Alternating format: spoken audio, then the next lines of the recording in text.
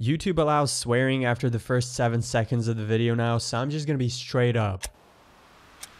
This game is bullshit. This is the most painful, weird video game experience I've ever had, summarized perfectly in one word. I've been playing it for 5 days? Bro, it feels like I could have made something of my life. I could have gone to college and got a degree with the time that I spent playing this bullshit. I can't even use the word play comfortably to describe what I was doing with this game, because you know, play usually means fun, right? The game certainly was playing me though, like one huge, thick and throbbing fiddle. I do not know what a fiddle is, and I kinda liked it. So obviously Fear and Hunger is not your regular game. It's not even really as bad as I lied it was in the intro to capture your attention, but it is weird. I came across it on YouTube and it looked like a thing that I'd click away from in a second just for being brown. You know, we here at Chrome Rat Franchise Incorporated don't appreciate shit unless it's like pastel pink and blue. But something about it made me keep watching. For one, it's Berserk inspired, and Berserk is like my second favorite thing in life. Also, I could immediately tell it was some lone dev's attempt at projecting the darker areas of his imagination in a way that's unique to him. You don't really get that with bigger teams. Sometimes the appeal of the game is the mental illness of the person who made it, and you can't really get multiple people on the same page in that regard. I honestly haven't even checked if this is a solo project, but it's a psychological horror dungeon crawler made in RPGmaker, so the dev has never felt the touch of another human being. You know who else has never felt the touch of a human being? You, because you sit on your computer all day visiting suspicious websites like virus.com. And you don't even use today's sponsor, AtlasVPN.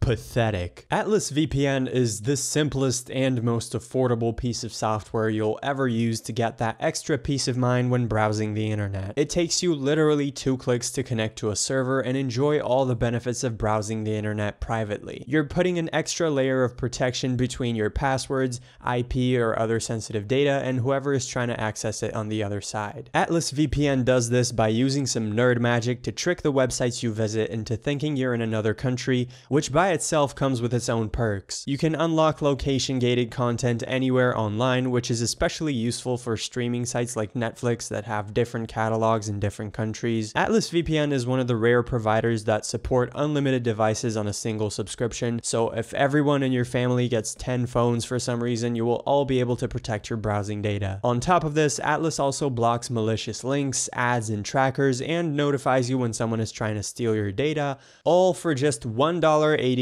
per month if you use the link below. Go to get.atlasvpn.com/nocapgaming to get a 3-year deal plus 3 months free for just $1.83 per month with a 30-day money-back guarantee. Back to the video. Like every other game I've ever talked about on the channel, what drew me in was the vibe. And like every other game I've ever talked about on the channel, I have zero clue what this story is about. You know what? We haven't talked in a while, you and me, and I upload so often that I actually change as a person between uploads. I'm getting tired of the YouTube video essay meta of explaining the obvious for 40 minutes straight, so let me assume you're reasonably intelligent, maybe even a cut above the others, and skip talking about all the parts of the game that you can already guess by taking a single glance at it, so we can jump right into what makes it different. I also want to keep this video short because I played for like 6 hours today and I'm still in yesterday's save with 0 progress made, so I refuse to expose myself to the agony any further. You walk into a room and step over a wooden plank with a rusty nail. Haha, you're bleeding now, and unless you bandage up, you'll slowly bleed to death. Should have paid attention to your surroundings,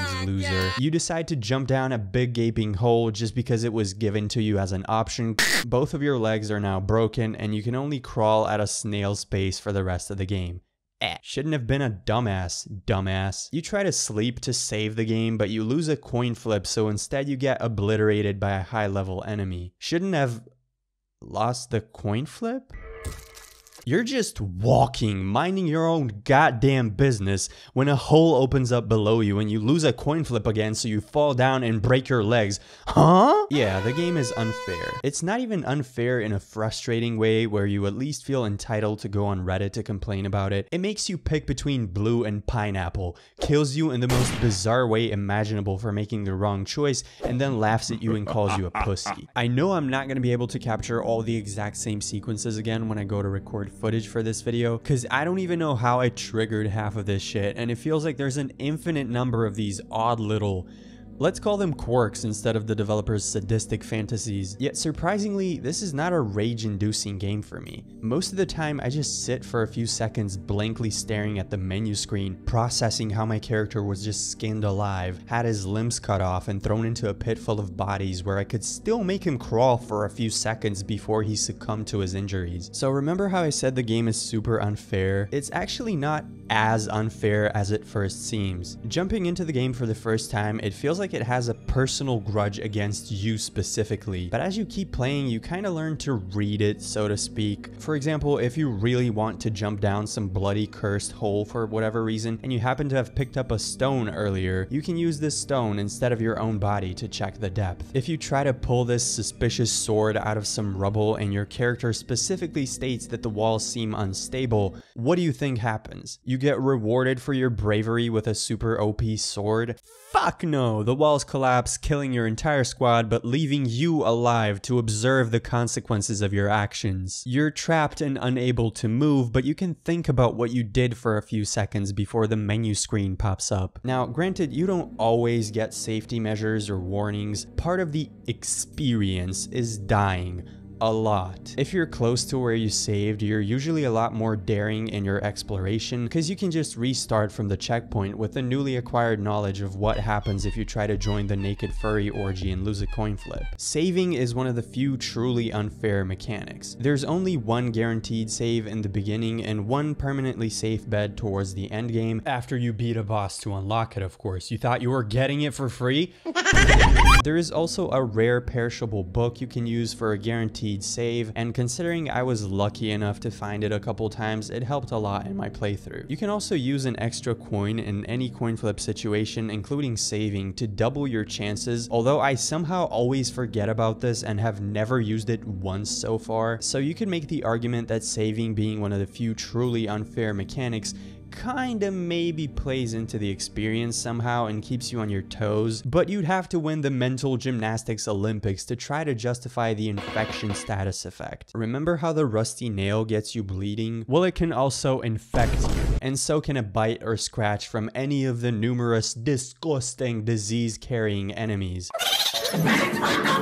I counted 22 status effects on the wiki, and infection is by far the most annoying. And one of the others is severe bleeding. Oh, by the way, you're gonna want to make friends with the wiki as soon as possible because this game does not respect you enough to bother explaining shit. Like, alright, I'm pretty sure I know what this means.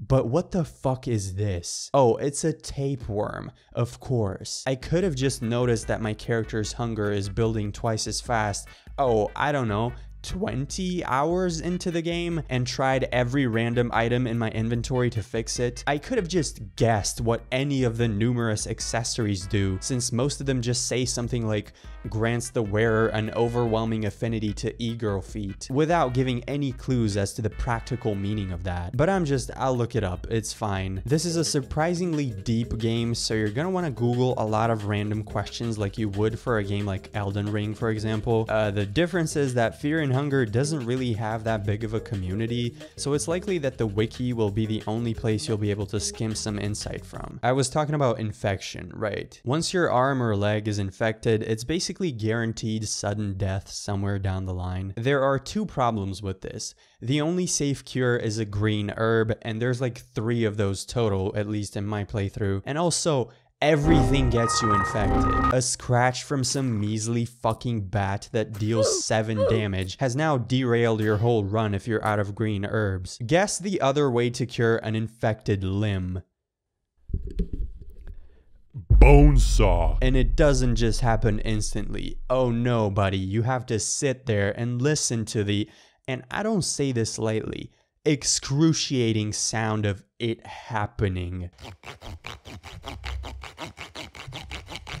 This is like the exact opposite of ASMR. Instead of tingles on the back of your neck, you get shriveled up, retracted balls. You can live without one arm and one leg, but considering how other attacks and way more important encounters can also take off a limb, it's truly a last resort measure. It does give you a cool paw talisman if you can bear the guilt of using it on the wolf though. Now, combat and even these random status effects become way more manageable with more members in your squad. The combat in this game is, let's just say, there is a lot of dicks to cut off. Each body part is separately targetable, so if someone is holding a weapon, chopping off that limb will disable the weapon attack. Taking off both legs will make it easier to land headshots. You get it. These awful zombie enemies attack like 3 times per turn, and they infect you like 99% of the time, and they can even attack without a head, and they get one more turn after you kill them. Fucking who the hell thought of this? Awful. So when there's 4 of you in the squad, you and your homies can take care of its putrid nails and head right away so it can't bite or scratch you, therefore minimizing the risk of infection. It's over, worthless scum. But nothing in this game you just get for free. It's never like, hey yo, take this cool little upgrade to be a little stronger so you feel that sense of pride and accomplishment. No strings attached. Feeding 4 mouths with dirt and dried mushrooms is a nightmare at times. So it's always a balancing act between, do you want to have a stronger squad but be starving half the playthrough, or settle for something in between? Managing your squad's fear and hunger, hey, he said it. Yup, that just happened. Is a central mechanic of the game, and I know it is, but I've just always, plain and simple, hated this in any game I ever encountered it in. Just knowing that there's always some fucking slider ticking down and that I have to ration supplies like I'm playing the Great Depression Simulator is always somewhere in the back of my mind, not allowing me to take my time exploring and relax. Although to his credit, I highly doubt the dev was going for relaxing when he made this game.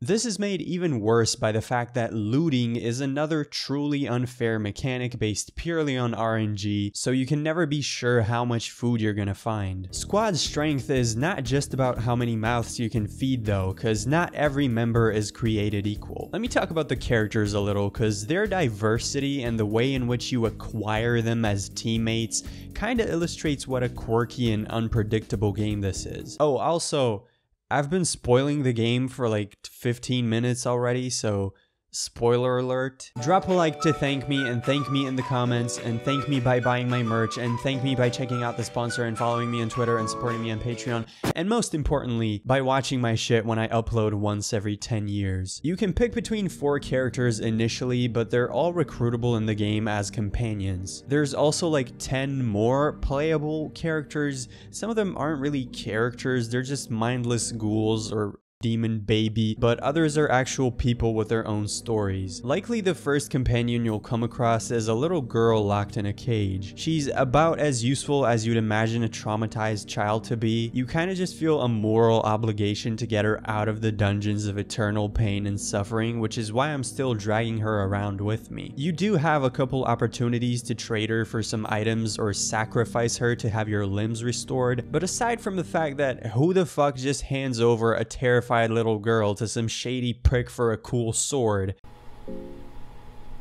I also suspect she's important to the story somehow. Even though she can't deal damage initially, once you find certain weapons small enough for her to wield or teach her some magic, she can become pretty useful for just like an extra headshot attempt. Another companion you can find relatively early is Cahara. He's a thief locked up in the dungeons that joins the squad when you rescue him from the edge of death. You are his miracle saving grace in these dungeons where all sanity has left the chat aeons ago. The one beacon of light granted to him by whatever entity he spent night after night in his jail cell praying to. So to repay you, he steals your shit and disappears from the squad. Then when you come across him later on, if you're like, dude, what the fuck? The motherfucker tries to fight you, although you can instead choose to go along with his obvious lie that he got lost, at which point he joins permanently. Enki is a dark priest that you can choose as your starting character. Starting a run as Enki almost felt like playing a different game in the best possible way. This is a good tell of how deep and layered a game is when just approaching it differently uncovers brand new ways to play it. Physical attacks have differing odds of hitting different body parts, most importantly the head is easy to miss. Spells, however, have the same accuracy on any body part, so headshots are a lot more viable. Also, magic and cursed weapons are the only things that work on Spectre type enemies. You can teach magic to any member of the squad if you find the right books, but Enki has an advantage in this area while also having a disadvantage in physical strength. So for example, he can't use double-handed weapons, but he can talk to a cockroach. It delivers a layered, emotionally shattering story. He starts off with a counter magic spell, and if you choose to stab your sister in the neck in the intro, as you do, you'll also be starting with the necromancy spell. This makes the annoying zombie enemies I was trying to avoid earlier a fucking walk in the park, dude. The counter spell immediately neutralizes the magic that's keeping the ghoul's stinky body alive, and the necromancy spell allows you to take control of that pasty bundle of flesh to use as a free disposable party member. And no, you're not allowed to get horny for the zombie's party member portrait. Then there's Lagarde, the main guy you came to the dungeons to rescue. He'll only join your squad if you find him within the first 30 minutes of a run, because otherwise he won't be alive enough. It only took me like 30 hours the first time around, so with a little practice I'll get to him next time. I don't know how a human being can be special enough to warrant a descent into hell. I just know if we're close and you ever get lost in these dungeons, ooh, buddy, I'm sorry, but I'm just, I'm just so busy that day. And the characters know this too. They realized the dude wasn't worth it like halfway into this shit, but they were in too deep at that point. I know this because there's this chair of contemplation in a certain location, and it's probably just comfortable enough to remind them how life felt on the outside.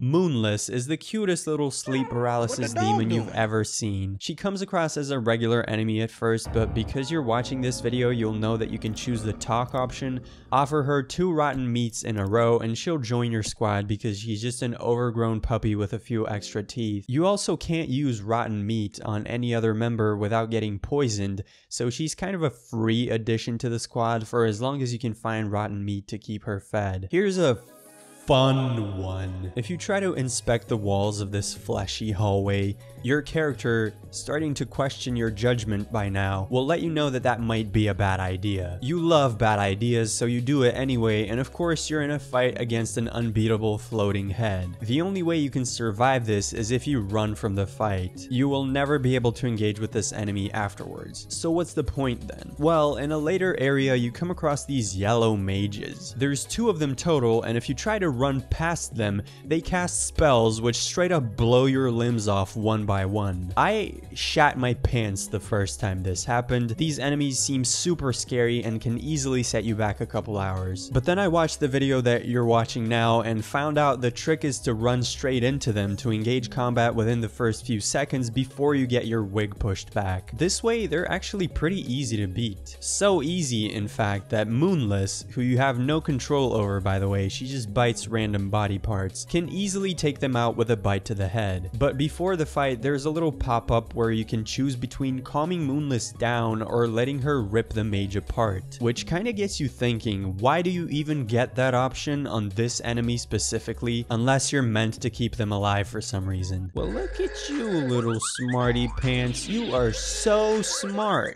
If you talk to these guys and choose the right dialogue options, you'll find out they're followers of Nas'hrah. the floating head wizard, and you can be given an item that you can present to him. To even think about accomplishing this, you have to target all 4 of their limbs first because they can cast powerful attacks with each one while you try to use words like a complete beta male. Moonless will always fuck this up, so you get the option of taking her out of the combat. Once you have this item and obtain the Cube of Depths from a different location, you can go back and actually become homies with the wizard dude. Thing is, his definition of homies is a lot different than yours. He does not give a shit about deceiving, threatening, and straight up killing you. He will randomly attack you and your teammates during combat, and there's a few instances in which he actually kills you. Fun one, like I said. So yeah, I think you probably get the vibe of this game by now, and you're probably not going to play it yourself. At least those were my thoughts when I watched the video about it, but then something kept nagging me in the back of my head. I remembered, oh right, 95,000 subbies or something. I completely forgot. This is definitely a game that I can turn into content. I just think it's a unique game that's worth at least knowing about, and I had fun playing it, even though I hated every moment. Thank you so much for watching. Please go to my website, chromerat.com. Just check it out. No obligations. You don't have to buy anything. Just take a look at my merch. Tell me what you think in the comments. I spent a lot of time on it. I love designing shit. The only manufacturer that had the blanks that I like though is in the US. So if you're in Europe, shipping will be kind of fucked. So I'm sorry for that. I just couldn't sell you like skin tight hoodies. Feels so good to be finally uploading something. I know I say that every time and then I don't upload for 6 months, but I really do enjoy doing this. Thank you to my patrons for still being my patrons. I owe you like a proper wet kiss on the teeth when I see you. Can you guess the reason why I haven't uploaded in months now? I got long COVID. This feels like a joke at this point. The universe really doesn't want me to be consistent on YouTube for some reason. But remember, I am never permanently gone. I will keep doing this for as long as I can because it is the only thing in life I enjoy doing.